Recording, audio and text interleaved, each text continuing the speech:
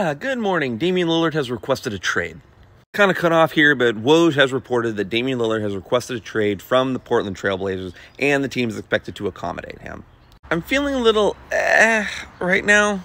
It's just because we love Dame here so freaking much. I've known about him for years and years and years and years, like before most even Trailblazers fans knew who he was. Shout out Weber State. But at the end of the day, this was to be expected. Pretty much the moment we drafted Scoot Henderson, this was the likely outcome.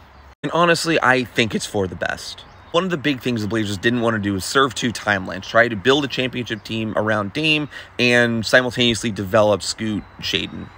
And honestly, I think this would have happened a lot sooner, but I don't think the Blazers wanted to be the bad guy and say, hey, we're trading you.